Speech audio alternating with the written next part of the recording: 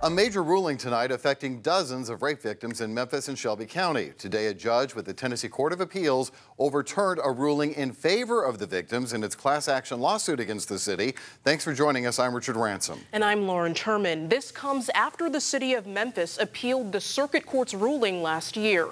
ABC 24's Scott Mattis is here now with what this all means, especially for the victims. Good evening, Scott. Good evening. The appeals court ruling basically means the class action lawsuit against the city of Memphis is over and the court will rule in favor of the city. But according to the attorney fighting for those victims, this case, well, it could end up in front of the Tennessee Supreme Court.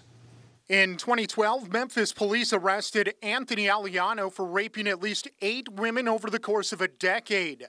His arrest brought to light the backlog of untested rape kits. For decades, the City of Memphis Sexual Assault Unit was not investigating nor utilizing sexual assault kits, rape kits, for the victims. And that's the genesis of this case. In late 2013, the city of Memphis admitted they had a backlog of more than 12,000 untested rape kits. The next year, attorney Gary Smith filed suit against the city of Memphis on behalf of victim Janet Doe. It's not just not testing the kits. They wouldn't even investigate, period.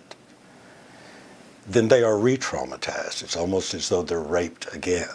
Then nearly 10 years later, last year in 2023, a Shelby County Circuit Court judge ruled the case would allow bypassing the statute of limitations, also allowing the case to proceed as a class action lawsuit with multiple victims.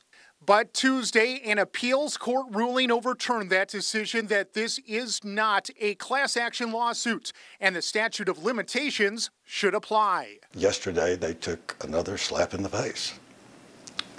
But the fight is not over.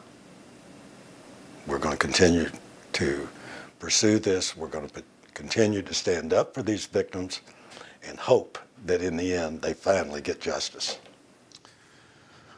All right, so moving forward, there are 2 separate options for the victims. The attorney, of course, Gary Smith, tells me they can petition the Tennessee Supreme Court to hear this case, or they can refile with the Shelby County Circuit Court. That decision will be made within the next 60 days. Of course, we will stay on top of this story for you, so please stay with us. Live in studio tonight, I'm Scott Mattis.